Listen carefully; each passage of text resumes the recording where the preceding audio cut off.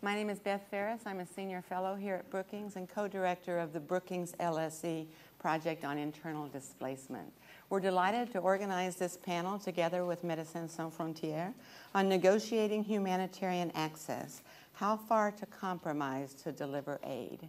The impetus for this program today came from the publication by MSF of their book that you probably saw as you came in, called Humanitarian Negotiations Revealed, the MSF Experience. This book was published in part to commemorate MSF's 40th anniversary. But you know, a lot of organizations, when they publish something on their anniversary, do so to highlight the achievements and the accomplishments and the impact of the organization. But this book, it takes a much more self-critical perspective in looking at the experiences of MSF over the years in terms of compromises that need to be made in order to deliver assistance. And so we thought that the book is kind of a starting point for a broader discussion of some of what can be considered as ethical issues related to decisions about how far to go, what compromises to make to ensure that people in need receive the assistance they deserve. The book looks at a diverse set of case studies from Afghanistan to Yemen, Sri Lanka, Iraq, Gaza, Afghanistan, and so on. And we've asked a diverse group of people to comment from their own experiences about this issue of access, compromise. To what extent are humanitarian principles of neutrality, impartiality, independence, which are always somewhat aspirational, but to what extent can those be compromised in order to make sure that the aid gets through? So we'll begin with Michael Newman from MSF, Médecins Sans Frontières, and all of the panelists have extensive bios that are included in your packets, and I won't repeat them. But he'll talk about some of MSF's experiences over the year in this question of access and compromise. We'll then turn to Bill Garvelink, who has a very distinguished career in a variety of settings, both with the U.S. government and think tanks and others, who will make particular reference to his time in Eritrea and, of course, any other situations you would like to interject. We'll then turn to Marcus Geiser from ICRC, who has come to Washington from southern Afghanistan, certainly an area where compromise and working with a diverse set of actors is necessary in order to deliver needed assistance. And finally, we'll hear from Robbie Torbay, who is with International Medical Corps, who will talk about the tensions between the need to deliver life-saving assistance and principles of humanitarianism, with particular reference to the cases of Sierra Leone and Iraq. Each of our panelists is going to face the daunting challenge of speaking for only 10 to 12 minutes, covering a wide range of issues, but that will allow us time for questions and interactions with all of you. So thank you all very much for coming, and we'll turn the floor over now to Michael. Thank you very much, Elizabeth. Thank you very much all for being here. I won't say much about the book. Elizabeth mentioned it already a little bit. It's on display. It will be, I think, available for sale very soon in the US. It's the result of about 18 months' work and research about conditions in which MSF negotiates its access to not only to places of conflict, but also in public health crisis. It's born from a desire to evaluate the relevance of the usual humanitarian principle that we claim as being so imperative to the work we do. I won't go into details in many of the case studies that are in the book. I will mention a few, in particular Afghanistan and Somalia and Sri Lanka. In 2004, 5 of our colleagues in Afghanistan were killed in the Badghis province. The Taliban were not responsible for those murders, but they claimed the responsibility. They explain that NGOs such as MSF were serving US interests. And MSF took the decision to leave the country, saying that independent humanitarian action, which involved unarmed aid workers going into areas of conflict to provide aid, has become impossible. A few weeks after, a scholar close to the Bush administration and wife of the then ambassador to the of the US in Afghanistan stated in an op-ed in the Wall Street Journal that the principle championed by Doctors Without Borders is now part of our nostalgic past. It was at the time where Colin Powell was calling NGOs force multipliers, and there was a strong feeling within MSF that it was becoming more and more difficult to operate in crisis situation. A number of NGOs actually made the Taliban's arguments easier by affiliating themselves to the war effort, to the struggle for democracy in Afghanistan. To MSF, who had made all efforts possible to try to distance itself from the war, it looked a little absurd. And there was that feeling that the killings were somehow a mistake, that it wasn't fair. And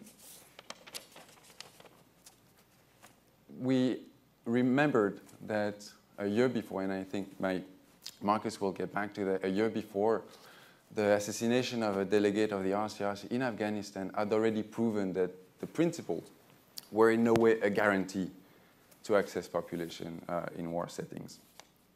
In the years that followed those killings, MSF experienced a number of difficulties and very tragic events. We got 3 volunteers killed in Somalia in 2008, 1 volunteer killed in Central African Republic in 2007, expulsion in Darfur, suspension of the work in Niger.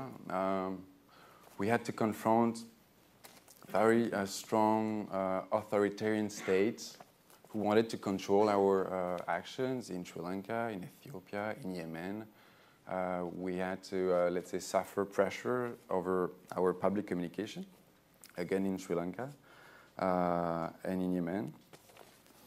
And with a bunch of other NGOs, if not the whole community, we tend to explain those difficulties by saying that the humanitarian space was shrinking. To back up this analysis, we called on the blurring of the lines that was heightened after the 9/11 and the intervention in Iraq and Afghanistan, the development of international criminal justice, the reform of the UN, were put together as an umbrella explanation of the difficulties that NGOs were facing. And that's the starting point of the book. That's where we started thinking, well, I mean, we need to go back and explain those difficulties, maybe taking a different angle. There is no question that the usage of the humanitarian rhetoric by belligerents had an impact on the work we do, that we encounter specific difficulties in settings where international forces are deployed. But their impact on aid operations is pretty much arguable. I mean, looking at the volume, like the evolution of the budget allocated to humanitarian assistance that was multiplied by 10 in the space of 20 years, between 1988 and 2008. Looking at the numbers of aid workers that are spread around the planet providing assistance, make little sense to maintain the assertion that there would be such thing as a shrinking of humanitarian space. And also that would be shockingly underplaying the difficulties that the humanitarian actors encountered in the past, in the 80s in Afghanistan, in Ethiopia, the expulsion that we had to suffer from Western Sahara in the 80s, kidnapping of staff in Somalia in 87, show that difficulties are part of the work we do, and such trend of growing difficulties can be seriously challenged. So our assertion was that rather than calling on a kind of abstract space, our experience tells us that it's the power games, the interest seeking that make humanitarian action possible. If MSF is able to work in authoritarian states such as Sri Lanka or Zimbabwe, or even confronting health crisis in South Africa, being able, with a lot of difficulties, as you all were well aware, in Somalia. It's not so much because we are truly humanitarian, but it's because we are of interest to the political parties. We bring something to the table that is interesting to them. Because of the services we provide, medical care, in the instance of MSF, the expenses and the taxes that we pay, expenses we contribute. We'll be discussing the Somalia example if you want.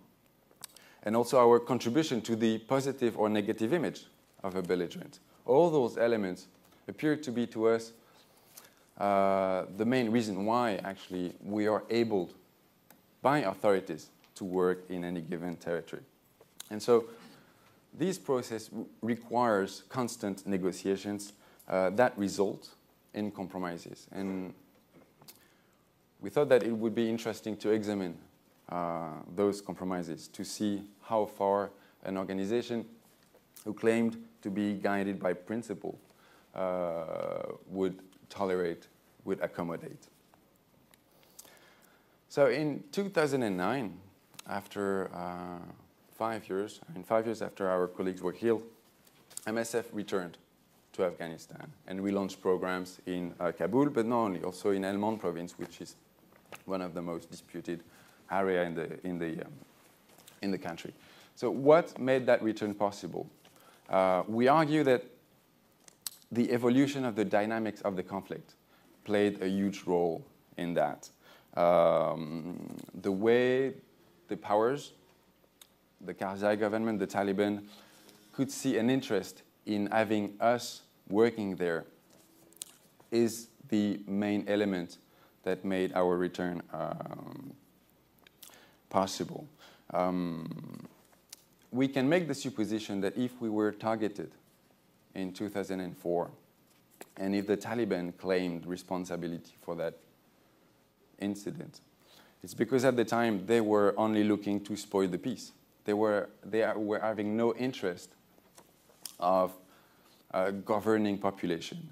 And in a way, MSF personnel appeared to the insurgent more useful dead than alive. And that changed for many reasons that you know, and I won't be coming back to in details.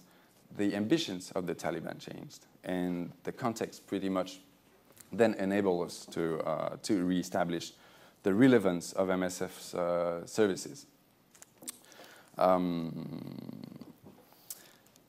In 2008, at a time where the Taliban were then, much stronger, they were looking for enhanced legitimacy. I mean, they were looking for help in providing services, medical services, in the population that were living under their control, and MSF could offer them that.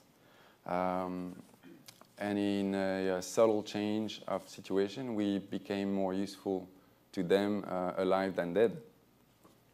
And as much as we made ourselves available for the discussion, actually, I think that they made themselves available to discuss with them. And Marcus will probably also talk about that. But the RCRC has been a key player in that renewed relationship between MSF and the Taliban. What made that discussion possible was, of course, also the distance that MSF has established between its own ambition of treating patients and saving lives and those ambitions of the coalition, establishing a peace and a government. But this is only one element. And it's not because we simply became or would have become more neutral, super independent, dramatically more impartial that we were able to work and re-establish a presence in Afghanistan. There is much more to it than that. It's pretty much the same approach that enabled us to intervene in Mogadishu in 2007 at a time where the Ethiopian army was basically destroying all medical capability able to accommodate the opposition and the Islamic fighters. What we were able to identify converging interests between parties that were very strong enemies to each other, former warlords and the dismantled ICU Islamist opposition that enabled MSF to establish an hospital project.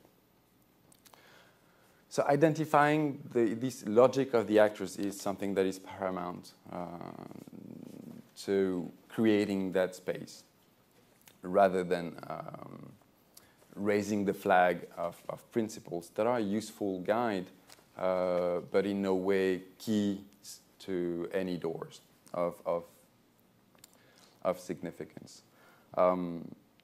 Saying that, I don't want to say that identifying interest or converging interest is always easy. I mean, there are instances where we cannot identify any of those, and the Sri Lanka example is typical of the situation.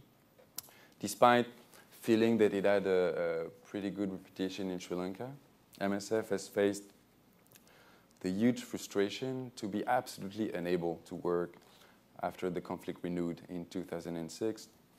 First, to provide care in the conflict areas because of the logic of total war that animated the belligerents, the LTTE and the Sri Lankan government, but also after that, where MSF was never in a position to escape being either a tool of propaganda for the LTTE or an agent of the government pacification policy. And in 2009, it found itself to be nothing but health auxiliaries of a regime in the Tamil displaced groups, displaced camps, maintaining a live population that were maintained behind barbed wires. In that case, in retrospect, we feel that we completely lacked a diplomatic backup, civil society support, that maybe there was nothing that could be done in Sri Lanka for reasons that we can discuss further later. But we were doomed to accomplish a policy of lesser evil, reckoning that no media pressure could have any effect over the regime, and found ourselves in a very difficult situation that is still very highly debated internally in MSF.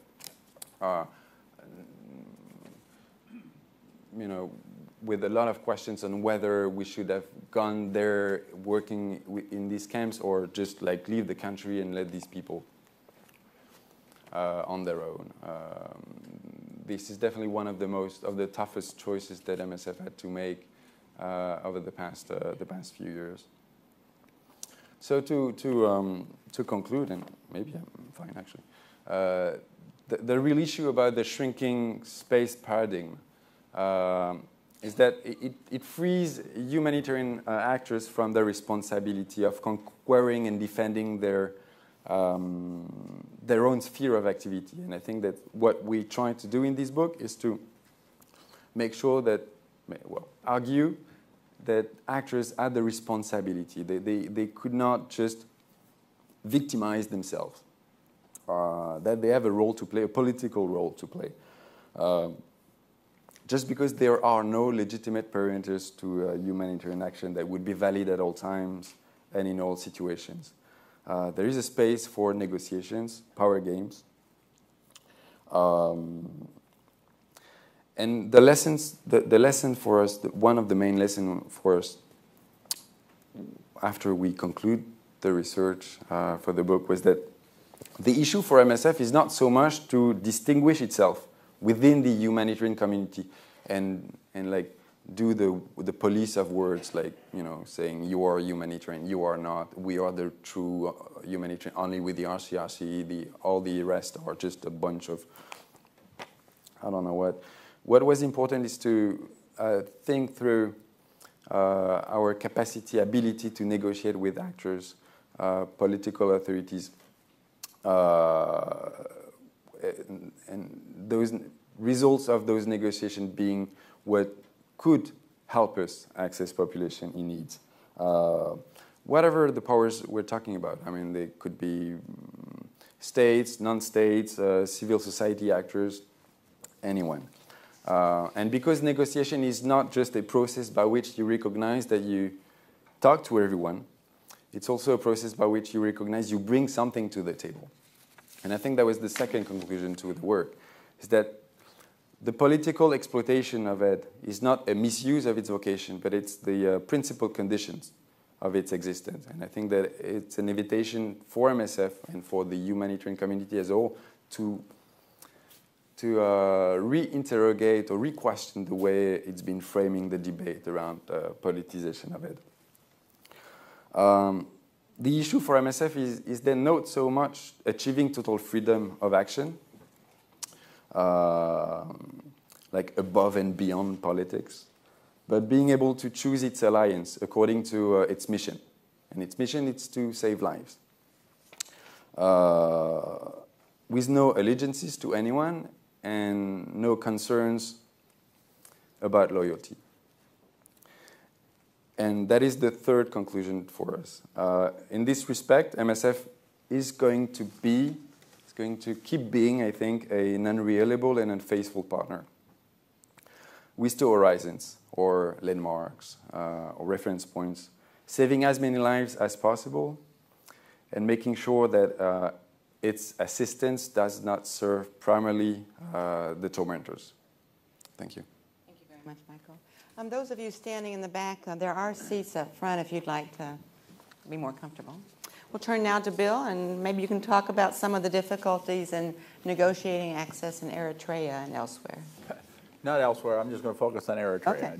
I'd like to talk about the Congo, but that's that'd be too much for the next few minutes. But just to go back to Eritrea, I would like to focus on that for just a couple of minutes. It's not some place that comes to mind right off the bat, but it has been one of the most difficult places for NGOs to operate and for humanitarian operations to take place from its very beginning in 1991, I guess, when it separated from Ethiopia until today. My involvement with Eritrea is I did a lot of assessments there with the EPLF in the 80s and was the aid director there for a few years from 99 to 2001 during the war with Ethiopia. And that's the period I'd like to focus on. And for those of you who don't know a whole lot about Eritrea or haven't focused on it, I would just mention two or three things that kind of help characterize Eritrea and how it operates with the rest of the world. And as you know, they had an independence struggle for 30 years, from the 1960s till 1991. They had very little help from the outside. They remember that very clearly. So they have a big emphasis on self-reliance, and I think a mindset that has evolved from that war largely by themselves is you do it our way or you don't do it at all. And they're a very controlling government. If you look at Eritrea itself, it's a very fragile area. It's always bordering on a humanitarian crisis. It depends on agriculture that's rain-fed. Rain is very unreliable there, so they're always in a difficult situation. And then finally, there was a war with Ethiopia from 1998 to 2000 that had a dramatic impact on Eritrea. A lot of the fighting took place in central and southern Eritrea in their agricultural area, and it had a major impact, causing hundreds of thousands of displaced people and major problems for the Eritreans. And then throughout all of this, to today, one of the ongoing problems is there's always been tensions between the government of Eritrea and the NGO community. So if we go back, and in 1997, for example, those tensions became rather high, and they threw all the NGOs out of the country. I got there in 1999 and began discussions with the Eritrean government about the return of NGOs. First of all, the discussions had to involve what an NGO was. They were not that familiar with NGOs, and during their rebel period, they pretty much dominated the NGOs that worked there. So We explained that the U.S. government funds NGOs, but NGOs are not part of the United States government. They determine where they work and what they do with the government and host communities of the host country, and their decisions are largely based on assessment and on need, not on political decisions of the government. And we went on to suggest to them that to get the NGOs to return to Eritrea, it might be useful to start with those handful of NGOs that worked with them in the 30-year struggle they had with the Mengistu regime. And that made sense to them. And that was Norwegian Church Aid, I think Oxfam, there were a couple others, CRS, CARE, World Vision were involved during that period. And those were the first ones to return to Eritrea. So we were successful in our negotiations. And in 2000, the NGOs were invited back in, and this group started to return and began to initiate projects. Now, the tensions, again, resumed almost immediately. The Eritrean government began telling the NGOs that came back where they were going to work, what they were going to do, and they had this funny sense as they did not like NGO assessments because they didn't believe NGO assessments. They thought they would be self-serving, and they quite often didn't agree with what the Eritrean government wanted to say publicly. So they were not fond of NGOs carrying out assessments in their country. But there was a really large need in Eritrea at the time in '99 and 2000. That's the time of the war. There were hundreds of thousands of displaced people. There was a drought going on, and they needed assistance in a very big way. And so they agreed, that's how they agreed to allow the NGOs back. They also wanted to approve every budget and wanted to approve everybody hired, and they wanted to control the travels of the NGOs. And we said no to that in concert with the NGO community. We had a lot of meetings with the government, and some of the worst or most difficult provisions of their agreements to allow the NGOs to operate in Eritrea were set aside at that point. So we were making quite a bit of success, and just sort of in the relationship between the NGO community and the government, the United States, for example, the government has an important role to play to assist NGOs in their negotiations with governments and access to the areas where they want to work. The donor government, has a convening authority, which NGOs usually do not have, to be able to have meetings with the government and with other donor agencies. And it has the ability, working with the host government, to help create an enabling environment so that the NGOs can, in fact, operate. And that's pretty much what we did to get the NGOs back into the country and to set aside some of the more onerous provisions of the Eritrean government's view toward NGO operations. And so from about 2000 to 2004, about 30 to 40 NGOs returned to Eritrea and began operating in the central and western part of the country where the need was biggest, and to some extent in the eastern part of the country as well. And we thought we had, kind of finally reached an agreement with the Eritreans so that this would be the NGOs would have a normal operating environment and could continue on their way. Then things changed in 2005. They instituted some rather harsh requirements for the NGOs. Each NGO, international NGO, had to deposit $2 million in a local bank. They would renew their applications yearly. They could not hire military-age individuals, that's 18 to 50. They had to pay tax on their activities and their equipment, and they could only have one expat per NGO. And those were some of the basic provisions that they laid out. We worked with the government and talked to them. We got a few of them set aside. We got a couple of them postponed, but eventually they insisted on all of them. And we had a lot of discussions with the NGOs about whether they would accept this or leave the country. Most of them that were there agreed to accept most of these provisions, and most of the NGOs did, because of the need.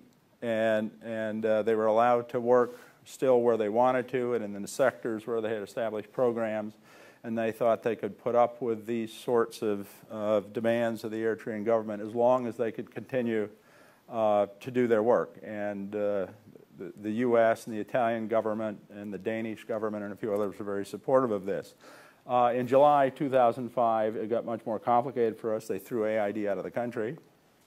So we had to do everything long distance from Washington to be helpful. One of the things that had been very helpful in these early years is that the organization that worked with the NGOs for the government was the ERRC, the Eritrean Relief and Rehabilitation Commission. That was dismantled in 2005 as well. And all these issues were turned over to the Ministry of Labor, which, and the folks who ran the ministry had not a clue what an NGO was or did, or had even less interest in all of this. So it got much more difficult by mid to latter 2005. And they also did a very pernicious thing, is they had an NGO, a public relations campaign in Eritrea criticizing the NGOs and blaming them for all the problems in the country and sort of turning the general public, making them more hostile toward the NGO community. It was a very nasty campaign, and they saw and they would characterize NGOs as the agents of a new colonialism by the international community, and it was a very hostile environment. I went back and forth from Washington a few times to meet with the Eritreans to try and work this sort of thing out, and it was not very successful. And here's where donors are a very mixed blessing. One of the things that was going on at this time is the war had concluded with Ethiopia, and there was a decision that the international community, the United Nations, would put together a border committee that would delineate the disputed areas between Ethiopia and Eritrea and decide who would get the disputed property. Both Ethiopia and Eritrea signed an agreement with the UN that they would abide by the decision of this commission. The commission came down on the side of Eritrea. The Ethiopians rejected the decision, and the international community and the Eritreans, particularly the U.S., said nothing. And in fact, for all intents and purposes, sided with the Ethiopians. So I think the most visible thing they could do without fully breaking relations was to throw USAID out of Eritrea, and I think some of that international baggage was attributed to the NGOs as well, and they were treated in a much harsher fashion, not just the U.S. NGOs, but Italian NGOs and others. So the changes in diplomatic relations do have sometimes unexpected consequences for humanitarian organizations and how they do business in the country. So I think at that moment in time, we were not particularly helpful to the NGO community trying to operate in Eritrea. And so we were tossed out. Several other governments were tossed out. It became very difficult for the NGOs to operate. The regulations that were instituted in 2005 became much more intense. Travel was restricted. Fuel that was allocated to NGOs was very much limited. And by 2008, there were about 3 or 4 NGOs left. And again, they continued to stay, and their judgment as we talked to them was that they could actually work they were restricted now to working only in 3 sectors as well: health, water, and sanitation. And the NGOs who remained were satisfied with that, because those were the areas of greatest need at this time in Eritrea. But it's my understanding that by the end of 2011, even those NGOs had left. So the negotiations by governments and NGOs sometimes just don't work. And I'll stop there. What a cheery story, my goodness. Okay, we'll turn now to hear the experience of ICRC, which has always had a kind of a unique perspective. Marcus? Yes. First of all, we may give you the appearance that MSF and ICRC has carefully choreographed these presentations, because yes, of course, I will talk a little bit about Afghanistan, but we have not done that. Back in October 2009, as myself as head of mission ICRC in southern Afghanistan, I traveled to Tirinkot, the capital of the Uruzgan province in southern Afghanistan. The aim was to open an ICRC office there. Tirinkot has become a place full of emotions for the ICRC. It was on a trip from Kandahar to Tirinkot on the 27th of March 2003. One of our colleagues, Ricardo Mungia, was executed. The man who killed Ricardo had an ICRC prothesis. The man who actually gave the order also had an ICRC prosthesis. They knew the ICRC perfectly well. They decided to separate him from his Afghan colleagues, ordered him to go to a ditch, and that's where he was killed. Ricardo was the first foreign aid worker who was killed in Afghanistan since the attack by the US government in October 2009. His tragic death was in a way a turning point for the humanitarian community as a whole, but for the ICRC in particular.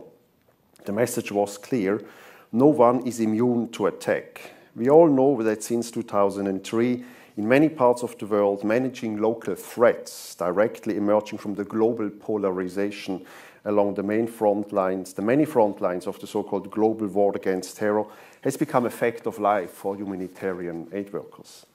The ICRC certainly agrees with Marie-Pierre Allier in her introduction in that particular book that we are also somehow discussing here, when she states that in the post-9/11 era, denying the use of humanitarian rhetoric by conflict parties is a futile exercise. For the ICRC, soldiers as providers of aid is nothing contradictory. The 1907 Hague Regulations and the Fourth Geneva Conventions, 1949, obliged the occupying forces to deliver food and medical supplies to the population. What, of course, is more ambivalent is the increased permanency of the military performing as aid organizations. In some of the battlefields of 9/11 wars, humanitarian aid efforts and national security have merged, according to some. Mark Duffield, a British author, I understand, labeled it as the new humanitarianism. It may be useful to remind here that this is not a debate that started after 9/11. The merger of security policies and aid is reflected in the contemporary history of the international humanitarian law, which is an essential framework for humanitarian action. I refer here to Hugo Slim, leading scholar in humanitarian studies, when he states, quote, military and political leaders prefer humanitarian values to be rigidly controlled to prevent them from becoming an excessive threat to the war effort. In fact, aid remains an injection in the political, social, economical environment. Aid affects society, economy and power, and vice versa. It is indeed futile to deny this. I think all of us in this room agree that the work of humanitarian aid workers is contradictory. In an environment ruled by humanity and violence, aid workers are supposed to uphold humanity and peace.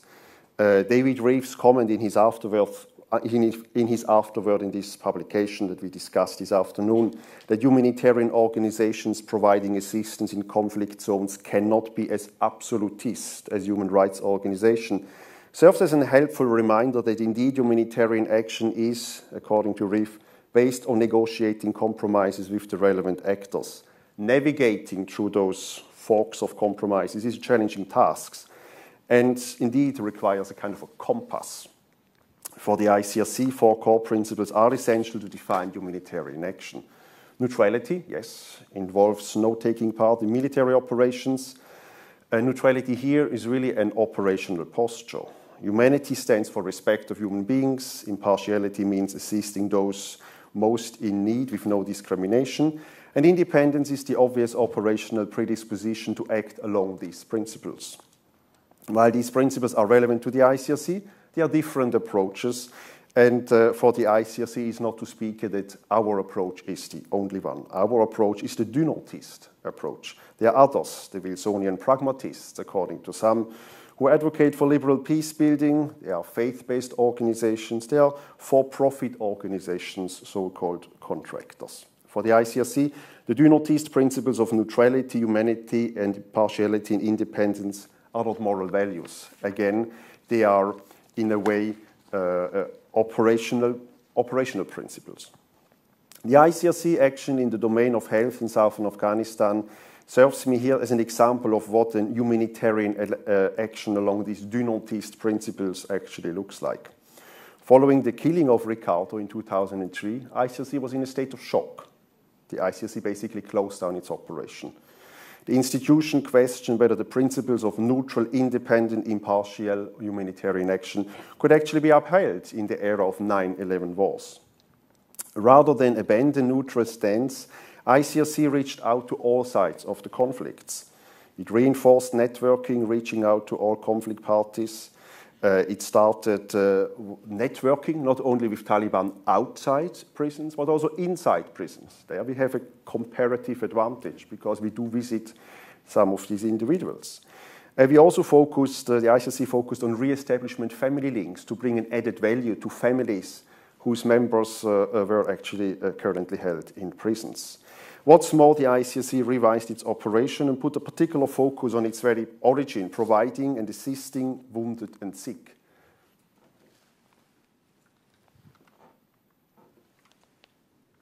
Let me talk very quickly a bit how this could be done.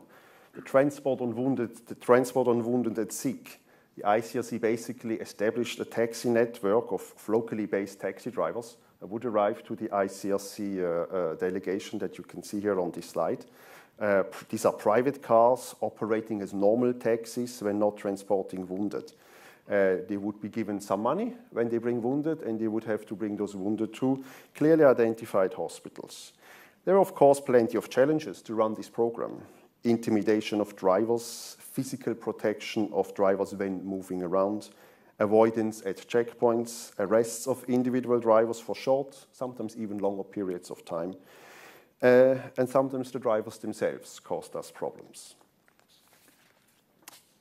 The assistance to facilitate transport of wounded and sick goes beyond than just this taxi program.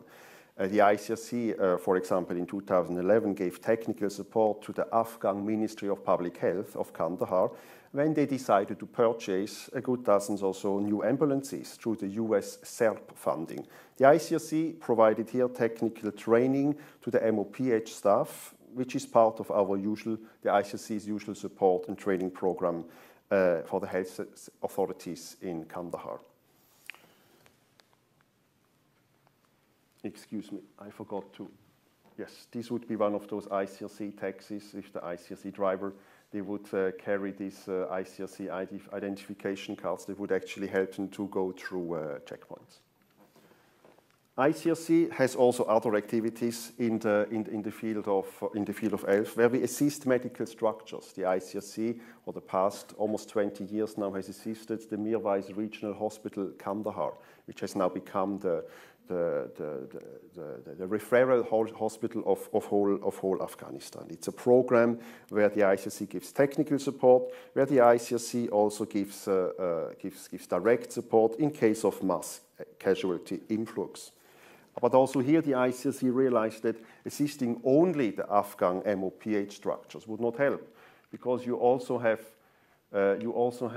areas in rural zones where there are no Afghan MOPH structures. For this reason, the ICRC decided to put up so-called first aid posts. This is one of those pictures. You see a clearly identified, more or less identified civilian structure where the ICRC gives assistance along the baselines of the Afghan Ministry of Public Health. The challenge is here, entry by armed actors creates the perception and actually creates outright risks for health staff to be part of the conflict, yes. Threats of arrests and also outright arrests at times by various armed actors of our staff who actually work in these structures. Ladies and gentlemen, after this brief overview, and it was really very brief, let me come to the conclusion. Southern Afghanistan is a context where the ICRC and other humanitarian actors who operate, like MSF in Helmand, have faced some of the toughest challenges. When I read Xavier's, Combre's, and Michel Hoffman's contribution, Afghanistan Regaining Leverage, yes, I noticed that not for the first time there's a strong resemblance between those two organizations. The principles of neutral, independent, and impartial humanitarian action have certainly helped the ICRC to regain the humanitarian space after the killing of our colleague Ricardo in 2003. A slow process of confidence building and transparent dialogue with all the parties to the conflict has allowed ICRC to regain this acceptance, tolerance, respect to carry out its mandate. That respect should never be taken for granted. I also agree here with David Reeve in his afterword when he says that when playing the game of making compromises, changes must be expected. The current proliferation of armed actors through the creation of de facto militias in Afghanistan poses a challenge to aid organizations that seek acceptance and respect from armed carriers. What's more important, I think, or what's equally important, is that a dialogue about these principles is not enough. It has to be paired with a meaningful action so that people, be it beneficiaries, state authorities, non-state actors, or international military forces, see that ICRC can make a difference. Building up respect through operational relevance is at the core of the matter when we discuss access and acceptance of humanitarian action. In the end, as humanitarians, we should not be only judged by, we should also be judged by our action on the ground and not just our declaration of principles. Thank you. Thank you very much, Marcus. Certainly lots of things to think about here. But before we open the floor for discussion, we'll hear from Robin. Thank you. Well, my colleagues covered quite a bit of issues here when it comes to negotiations and compromise. I will talk briefly about our experience in Iraq, and I'm not going to touch on Sierra Leone because of the time. International Medical Corps went to Iraq in 2003, in the early days of 2003, and we didn't know what to expect. As most organizations, they had no presence in Iraq. When we arrived to southern Iraq in Nasiriyah, we arrived to a clinic, and that was my first experience inside Iraq, negotiating in Iraq. We arrived to a clinic in Nasiriyah, and at that time, Nasiriyah was still really a war territory. It hasn't fallen completely. And when we got to the clinics, there were some sheikhs, some imams in the clinics. And we arrived there with a lot of medicines and supplies. And the first thing that we noticed was that the sheikhs were all over the clinics. And, initially we thought that's great, at least they're involved in helping the communities. And when we told them what we're all about and who we are, obviously, the fact that we're a US-based organization didn't help us too much at that time. But they immediately gave us conditions, saying, okay, great, you know what? Give us the medicines, give us all the supplies, we will look after our own people. And we've never had to deal with a situation like this where we gave all of our medicines to non-medical personnel to start with. So we started negotiations with them to find out why they want to take the medicines, what is it that they're after. And they will just tell us, you know what, these are our people, we know how to look after them, we do not want any NGO to be here or any organization to be here. The word NGO was very strange to them. And we want to care to our people. So we told them, okay, we'll get back to them in a day or so about our decision. So we went and discussed internally. And we came back, and it was a heated debate, and we decided not to give them the medicines. And we got into a big argument with them. Why do you do not want to give us medicines? People are suffering. There are no medicines in the warehouses. And you look at the situation, you have people that are suffering, that are in need of medicines, but also at the same time, you need to look at the bigger picture in terms of if we give those clerics the medicine, is it going to be a repeat of Hezbollah or Hamas in terms of them taking the medicines and providing for the people and in a way getting all the people on their side and alienating any international intervention or any NGO, even the government of Iraq that didn't exist at that time. That was in April 2003. And we refused and we walked away. It took us about a week negotiating with them. Eventually, they saw that we were not going to budge, and there was no other NGO at that time in Nasiriyah. They allowed us to operate in a couple of the clinics, but they did not give us access to the main hospital or some of the other clinics or hospitals where they kept it to themselves.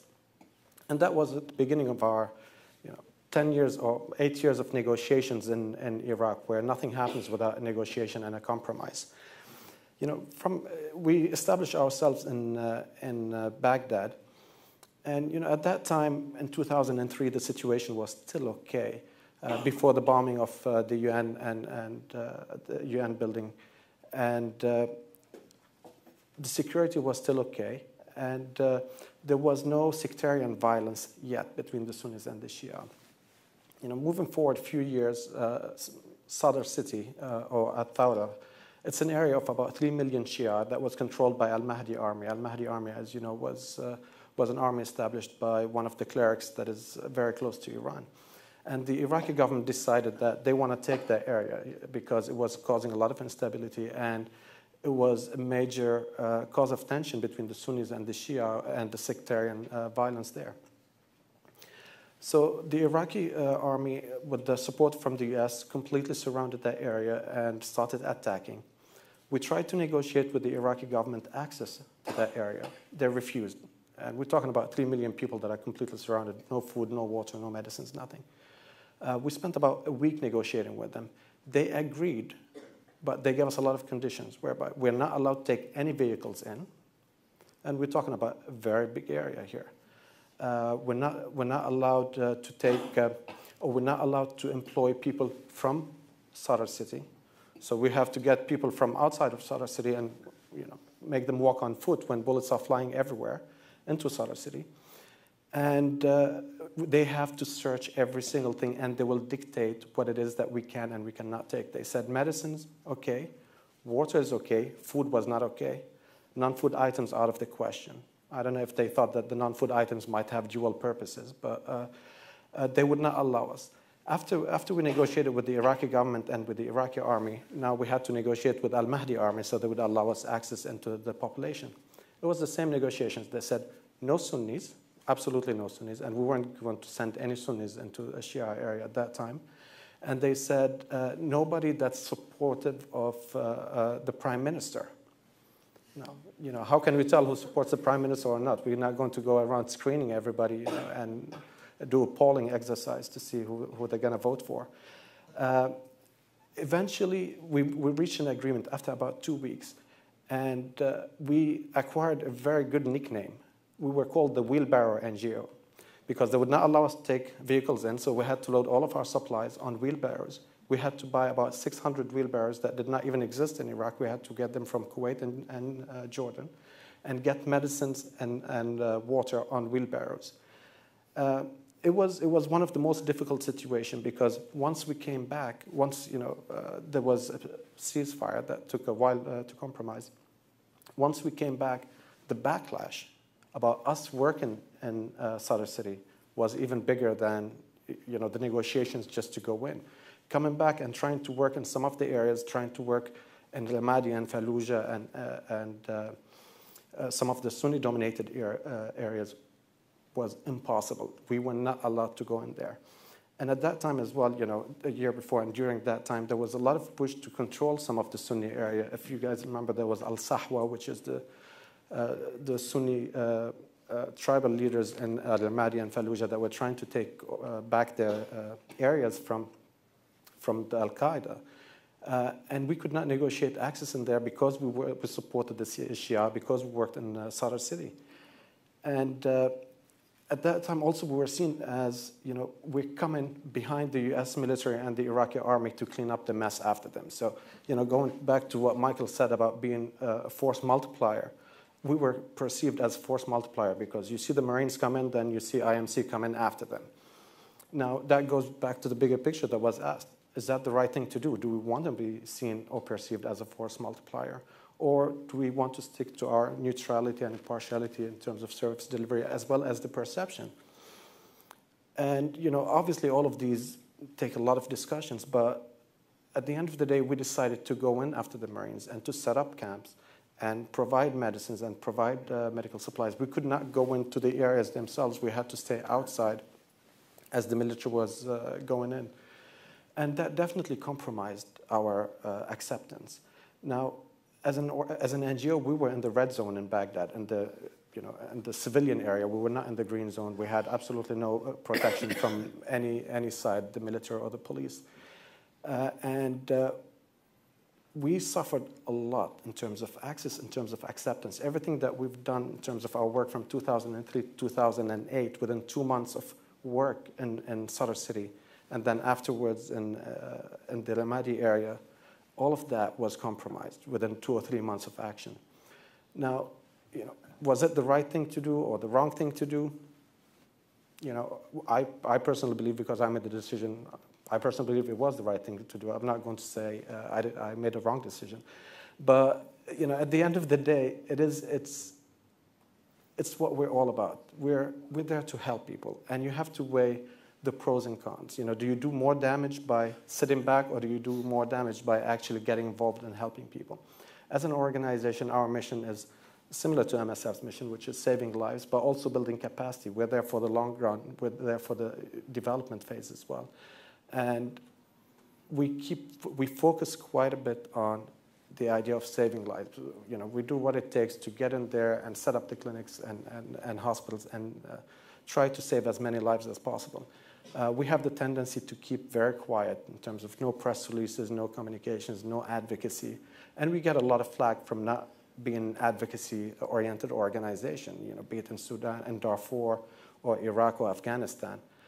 And, you know, in a way, sometimes we see a lot of things that we should be talking about, but we compromise that in order for us to stay and being able to serve our people. Is this the right thing to do? I don't know. Every organization is different, but that's how we go about doing it. And it's not just Iraq. You know, if you look at Darfur, it's the same thing. Many organizations were asked to leave. We're one of the few that wasn't asked to leave Darfur. By us staying, do we support the Sudanese government in terms of what they're doing? I don't believe so. But we had 230,000 people that we were caring for, and we were the only health provider for 230,000 people. And we were not going to walk away just to be loud and talk or witness something or talk about something that we witnessed. There are many ways to get that information out without us talking about it. So, you know, when you listen to all four of us, we all come from a different perspective. We all have a different way of doing things. But at the end of the day, we're unified by one mission, which is really trying to negotiate in order to help people. And there's no right or wrong. After being in the NGO world for too many years, I'm not going to say how much because you know my age, but after being in the NGO world for too many years, I don't believe there's any right or wrong. There's always a right approach for any specific situation or a wrong approach for any specific situation. And if there's anything that you should leave with, is that approach needs to be dictated not by something that's written on a paper that was written 20 years ago on your mission statement, but based on what you see on the ground and how you react to what you see on the ground. Thank you. Thank you very much. I think all four of you have raised a number of important issues about how far you negotiate that access. I remember one of my first humanitarian experiences was in Somalia in the early 1990s, where NGOs and others agonized over, do you hire technicals, armed guards, to keep your staff safe, even when by doing so you're putting money and actually prolonging the conflict. I mean, aid sometimes is not neutral. It is an economic resource in a lot of these situations. But we'll open it up now and hear your questions. You can direct them to any individual or just toss out general ideas. And if it's okay, we'll take 3 or 4 and then give you all a chance to respond. We have a microphone and standing ready. Pardon? Yeah. Yes, please, in the very back there. And if you could introduce yourself. Sure. My name is George Lyle, and a question for anybody who wants to answer. So the typical NGO's job is to alleviate suffering. Whose job is it to keep it from happening again, or to keep it from happening in the first place? Okay, that's an easy question, yes. Next question.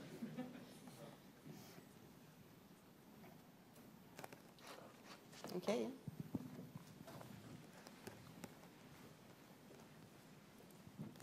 Nabil Al-Takridi, University of Mary Washington, and MSF as well. The focus of the book is primarily field-oriented, and the focus of the panel has also been primarily field-oriented. In other words, how do you negotiate humanitarian access over there, wherever over there is? But I'd like to turn it on its head a little bit and ask the panel, since we're here at this near the center of the beast, namely Washington, that's a bit of a joke, but is there something that the US government could consider doing to help NGOs attain access globally? Because some of the reasons that limit humanitarian access are also because of policies that are driven in DC, namely the comment of the force multipliers. One example, the argument of humanitarian intervention to engage in conflict is another example. Some issues with trade and access to drugs is a third example. So it's an open-ended question. Is there something that Washington could change that could open up access in the field? We'll have this woman right here. Kagan and the Charity and Security Network. I would add to the list, the gentleman on my right, the anti-terrorism laws and the sanctions that forbid transactions and may forbid negotiations or counted as material support of terrorism. Okay, why don't we start with those three questions. The first is the tension between addressing the causes, stopping the violence, and alleviating suffering. What can the U.S. do to help secure access globally? And third, more specifically, the impact of the anti-terrorism sanctions on humanitarian action. Who'd like to start? Well, okay, Those were no easy can questions. I'll start with the second and third one. I don't think there is any global message to the U.S. government or any government for that sake. But there is no question that those comments by Colin Powell or Candy Rice's comments that the tsunami was a wonderful opportunity to show the generosity of the American people, for instance, or the criminalization of it and the anti-terrorist regulation don't help NGOs in securing access. We at MSF, being privately funded, are the huge majority of the funding comes from private donors, help us navigate through those constraints. But I think there is a few things that we cannot ask the government. I think we cannot ask the governments, the U.S. government, to stop being politicians and drawing policies. This is the job. This is what they do. If the U.S. government wants to integrate assistance in their portfolio of activities, it will be very difficult for us to denounce that, provided that, as Marcus explained, there are provisions that clearly establish a responsibility of governments to do so. I think there is a lot that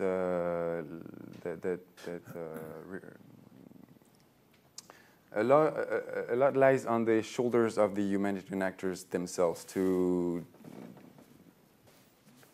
define their own policy of humanitarian action, separate from what the U.S. wants to do, separate from regulations, and I think that's a very important message that I think we want to get across. The anti-terrorist regulation is something different. I think they may be, and I think the debate is pretty open, there may be real serious consequences on individuals who work in Gaza, in Somalia, in Pakistan, in places where they are de facto in contact with individuals or groups considered as terrorists. And this is something that will need a very strict clarification from either the political authorities or the legal system. And we have not been seriously yet confronted to that, but I think this is something very serious. And there may be, like here, on that particular subject, venue of collaboration between different NGOs, including MSF. Then on the first question, NGOs actually, some NGOs may very well decide to work in the field of not only alleviate suffering, but also work for peace and development and conflict prevention. Some do so. But by doing so,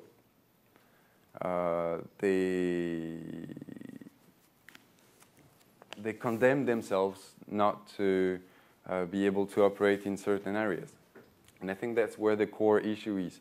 I think that when groups take the decision in conscience to work, to follow the Marines in Iraq, or to subscribe to the agenda of state building in Afghanistan, they take a risk. They take a risk of being unable to work should the should the situation evolve. I mean, by picking by basically betting that the victor would be the U.S.-led coalition in Afghanistan, a lot of NGOs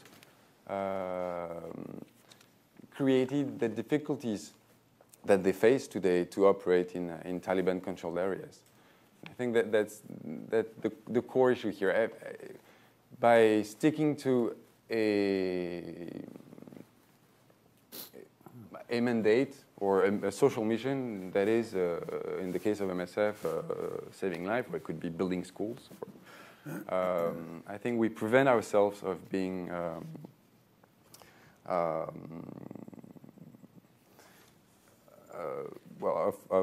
not being able to pursue our mission, and I think that's what is important. Other comments? Bill, you want to jump in and then Robbie? Sure, I guess being the government person here, sort of. Sort of. I'll comment on a couple of things. What can the U.S. do to open access worldwide? I'm not sure I quite understand the question, but I've worked for the U.S. government for 30 years, for all kinds of Republicans, Democrats, all different administrations on humanitarian issues. And there's a major commitment of this government to provide humanitarian assistance worldwide and to support humanitarian organizations. I'm not sure what the U.S. government can do beyond that. Most of my career was in an organization called the Office of Foreign Disaster Assistance.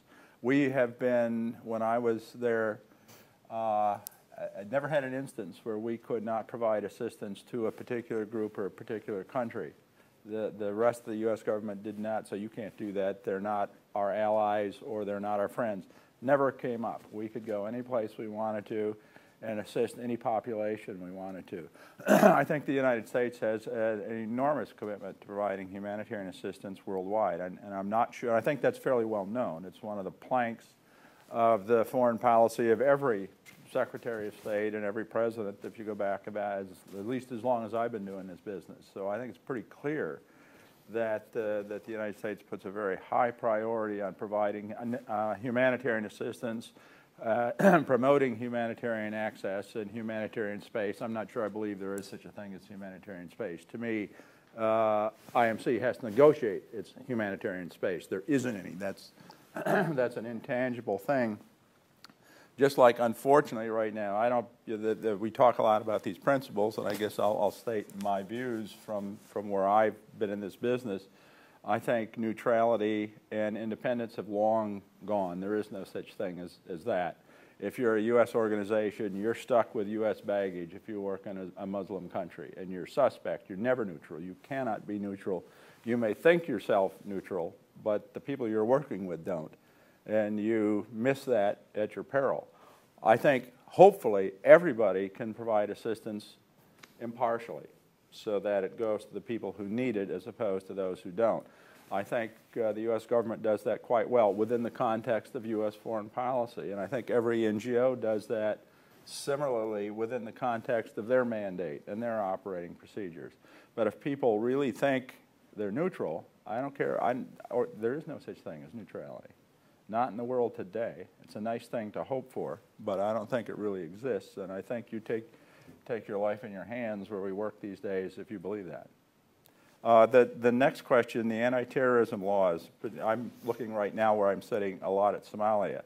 I don't think the U.S. is ever going to get rid of those anti-terrorism laws, but it's interesting when you get a group of people together and talk about them, everybody's so confused they can't figure out who's on first to understand the laws from the Treasury Department, which is OFAC, and the Patriot Act. And I think it's incumbent upon the U.S. government to clarify those things so everybody understands exactly what they mean. And to my sense, they haven't done that yet. Great. Robbie? Bill covered almost everything. Thanks for taking the government question as well. That was a hot one. On the terrorism and the no contact, have you ever tried to negotiate with someone you can't talk to? Just imagine, this is the situation that we're facing in a place like Gaza, where we have a no-contact policy. We cannot sit down and negotiate with Hamas or talk to them. So obviously we have to do it through a third party, mainly the UN. We talk to the UN talks to Hamas so we could implement our program. We cannot hire any of their staff. We cannot invite them for training. So it's extremely difficult. But it's feasible. It's possible. But it takes a lot of effort. It takes, it takes a longer time to achieve something that you could achieve in half an hour over the phone. It might take you a week or two, especially if you rely on the UN, because they're extremely fast in getting things done. Any UN personnel here? Probably. They'll let you know. Here goes our funding. On the first question, in terms of whose responsibility is to prevent suffering, this is it's everybody's job. It's the government's job. It's the host government job. It's the NGOs. It's the media. It's the Brookings of the world.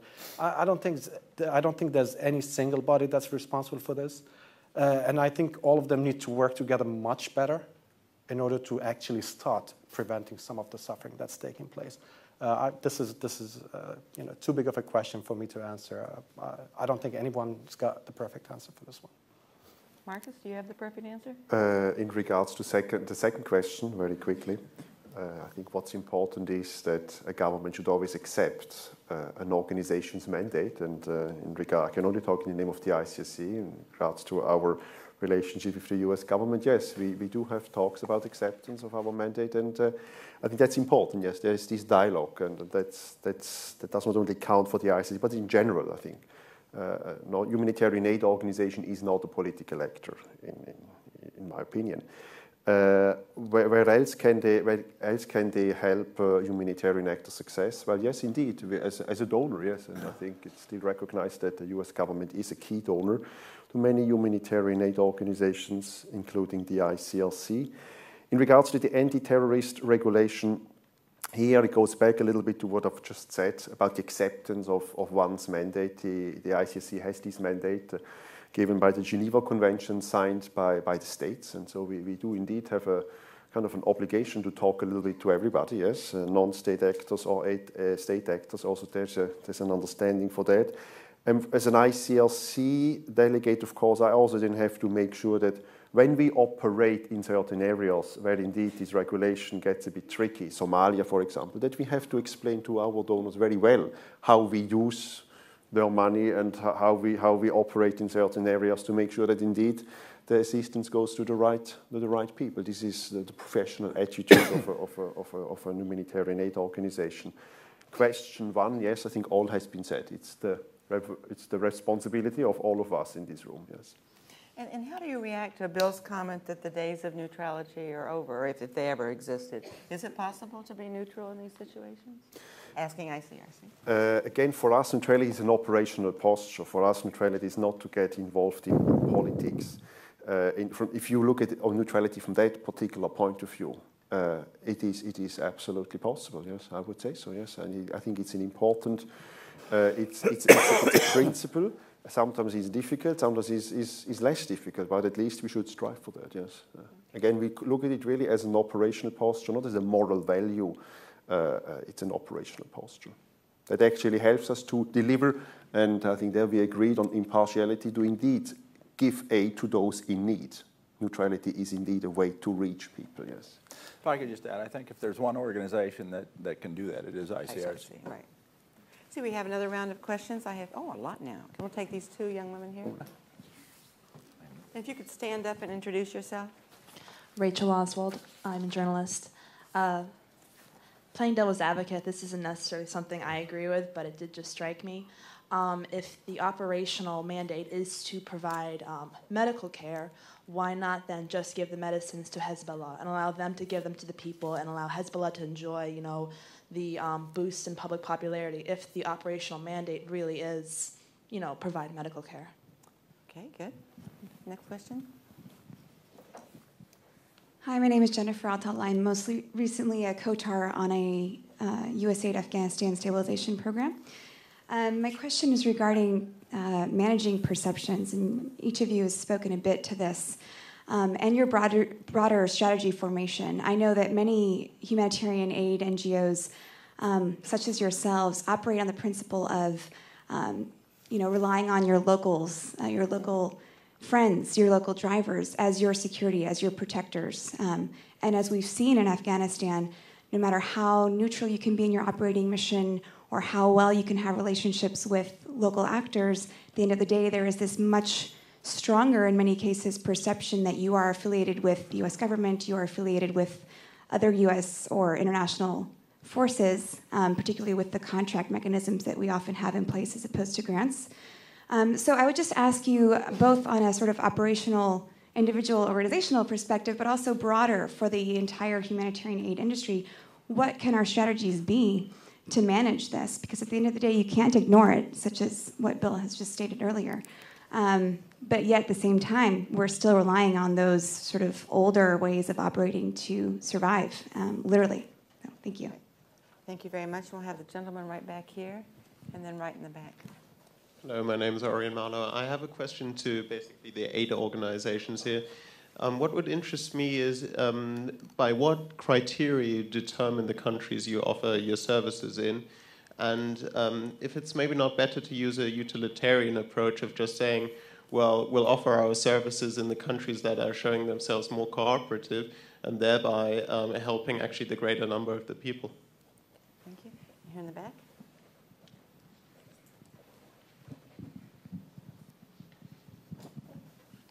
Hi, I'm Brian Jalkowski from Mercy Corps. And this is a question for Michael and I guess MSF. Building a little bit on the second question, I'm curious in your reexamination of the humanitarian principles and how they relate to your operations and negotiating access, if it's caused you to re-examine your security models, and in particular in relation to, say, armed security in certain environments, or in certain environments where certain parties like governments might require armed escorts and that kind of thing. So how far has that examination followed through into kind of security operations as well? Great. Are there other questions right now? Go ahead, right here. Thanks. Margaret McKelvey from the State Department, Refugee Programs. I think hopefully you're speaking to a fairly tuned-in audience on all of this. And I'm wondering, it's a lot of nuanced presentations. If we're dealing with sort of the public at large that we're looking to for support for activities and that kind of thing, is there any way to simplify the message of your book that's that can just resonate with someone that doesn't deal with all of the nuances one way or another? Thank you very much. Maybe a little more than a yes/no on that. Okay, let's have some responses. You want to start, Michael? Okay. I'll be quick, and I may pick and choose the questions that I'm going to answer, so that not talk for 10 minutes. Why not give the money to Hezbollah or anyone else? Well, I think we're not a donor, so that's not what we do. That's the simplest answer I can give. I think there are some guarantees that should go with what we are, and why people give their money to us and don't give it to Hezbollah directly, because they could do that then also. They want, and we want to make sure to make as sure as possible that the right people get the right treatment. We want to emphasize the quality of the care we provide. And this is something that we want to do directly, and being able to do it directly. We want also to be put in a position where we can also, if it makes sense, if it serves the purpose, to report what's going on in any given situation. Okay, so I think it does make sense as a service provider and not a money provider to do that. Although there is a lot of discussion about like the role of cash distribution and why not unlink cash, and that's another topic of discussion. But it probably connects a little bit to your question. Then the how to manage perception and relating to a question about security. I think there is the image is important. The image is a condition, so we need to work on image. There's been a lot of discussion about how much the origin of funding affects perception. I think, for instance, there's too much weight on that. I think that coming from MSF, that's a little bizarre, but I think that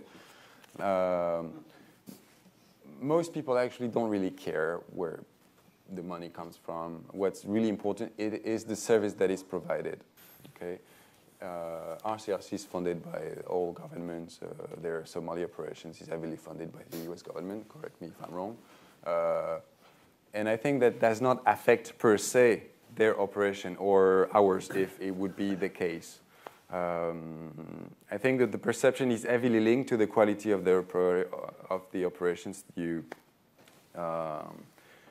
make, quality for the population, and quality relating to interest for the political powers and authorities in your working environment. Now, as our work led to a reflection on security management, and not directly, the book is serving a lot of purposes internally in terms of trying to guarantee that there is space for discussion about this topic in the organization, to make sure that this emphasis on compromises, like the political aspect of the work, is kept in people's mind in the field. That they know how to confront the authorities better. I think this is the first objective of the book. We talk a lot about Somalia in the book. I wrote that chapter, and Somalia is one of the very, very few places where we've been using armed guards since the early 90s. For no other reason that there is absolutely no choice. Everybody does it. If you don't, you're dead. Sadly enough, even if you do, you may be killed, as showed recently by the tragic incident in Mogadishu that affected MSF Belgium. So I think that this look at the usage of armed guards is going to be looked at on a case-by-case basis always, as it has been. I mean, Somalia is the today exception, but we used to use armed guards in Afghanistan and Eritrea.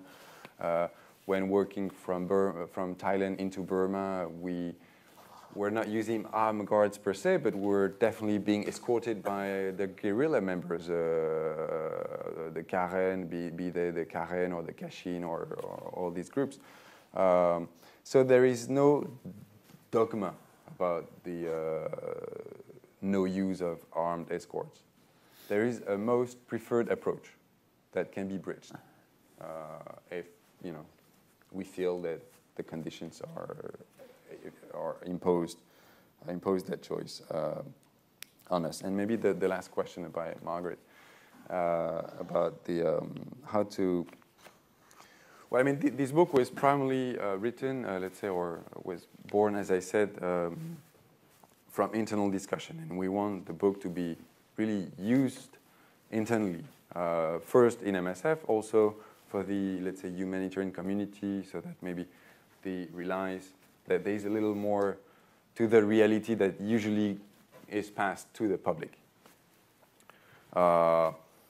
And I think it's important for an organization that to show that it is self-conscious of the choices it makes, and that's the message that we want to provide the public with. We don't expect the public, I think, to understand all the nitty-gritty, all those negotiations and processes. I think it's for transparency's sake that we say, look, I mean, this NGO you are actually giving money to is not that filled with moral purity that you think. We are shaking hands with the devil. You should know it, and that's how we are trying to make sure that your money is best utilized. And we are very well aware that there are instances where there are doubts, and there is diversion, and there is taxation, and a few and little money can go and yes, fuel the war. Does it mean that we contribute usually to conflict? The answer is no. This is obviously, evidently, extremely marginal, but it serves no purpose to deny what's obvious to all of us here. And I think that's, maybe the one message that we try to explain to the public. Okay, we're running short on time, so I'd ask the other three panelists to respond briefly and any closing remarks you'd like to make. Just to respond, since I brought up the Hezbollah thing, I will start with this one. There are many reasons why we can't and we shouldn't. First of all, we need to look at the bigger picture. If you go back to the early 90s in Somalia, where aid was used as a weapon of war by certain militias, we need to be careful not to fall into that, and suddenly the good intention ends up actually harming people rather than assisting. So that's one thing. Accountability is a big thing. Our donors trust us with the money that we buy the medicines with. We need to make sure that it does get to the right people. It doesn't end up in somebody's pharmacy being sold on the street. So those are two things. Again, in addition to the fact that groups like Hezbollah and Hamas are groups that we're not even allowed to deal with. But I think just being careful that our aid doesn't become a weapon of war, and accountability are really big. The criteria for intervention, somebody asked about the criteria for intervention. And why don't we support a government that's doing okay because it will have more impact? Our criteria for intervention is based on needs. And usually if a government is doing okay, the needs are less. So there's needs, there's impact. Are we going to have any impact, or are we wasting our time and money? There's access. Do we have access to that population? Are we going to do more harm than good if we access them? And that's something that we cannot deny, although we tend not to talk about it. Funding. Is there funding to do any work? If there's no funding, you're going there and saying, we will be helping this population, but you don't have any money to help. Well, you're pushing away somebody that actually might have the money to help. So this is the way we look at it. I think simplifying the message, I think that was handled pretty well, Margaret.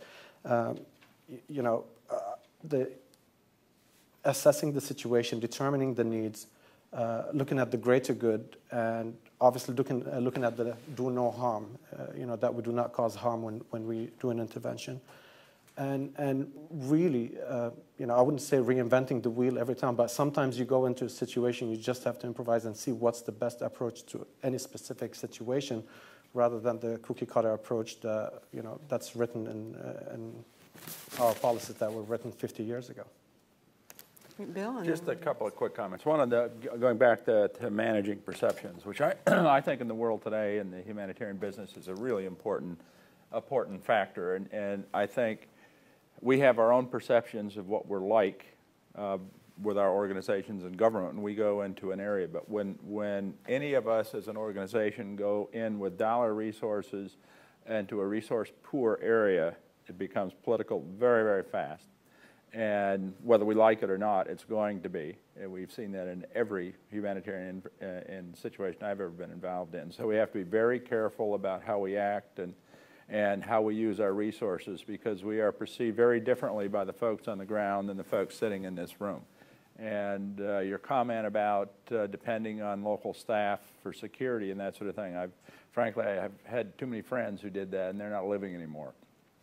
It's very important not to put local staff in that sort of position. If they can be pressured very easily and threaten themselves if someone has an interest at getting at some humanitarian workers, and it's very wrong to put the local staff in the position of either defending his or her family or defending the place he or she works. That's just not appropriate. On criteria, at least from a donor government, from my experience when we're providing humanitarian assistance around the world, there are a number of factors that always came into being. One is the need, as has been said. The second is access. The third is what other people are doing, what other donors and other agencies are doing there, and if assistance from us will help or it's not necessary. And then the capabilities and the commitment of the local government. If there is no interest, like Eritrea, it's really tough to justify putting resources there where you could go to another country which would be very supportive of your initiative. So those kind of factors all work into the decisions. In regards to managing perception, to all what has been said, I would like to add that an organization that works in a conflict zone has to be predictable and transparent. That is very important. Okay. As we are engaging with indeed actors who do not know us, as it has just been said, for example, the ICRC's engagement with actors from the Islamic world. I mean, spiritual actors, not spiritual actors, specialists in Islamic law. Yes, of course, you have to then you have to engage with these people because they do have a lot of perceptions and misperceptions, and maybe misperceptions that we also will never be able to get out of the air. But I think engagement is very important, and transparency and predictability to do exactly that is certainly needed. In regards to criteria, yes, I think any humanitarian action has to be condition-based. Yes, I think conditions-based means you have to go to the field and see the realities with your own ground. Even if someone tells you in a capital that the situation is okay. Maybe I misunderstood that question. I apologize for that, yes. In regards to the first one, Hezbollah, well, yes, I thought it was also providing aid to Hezbollah. It was only providing money to Hezbollah. Yes, I agree with my colleague. Providing aid and money is slightly different, yes. Okay, well, thanks to all four of the panelists, and please join me in thanking them.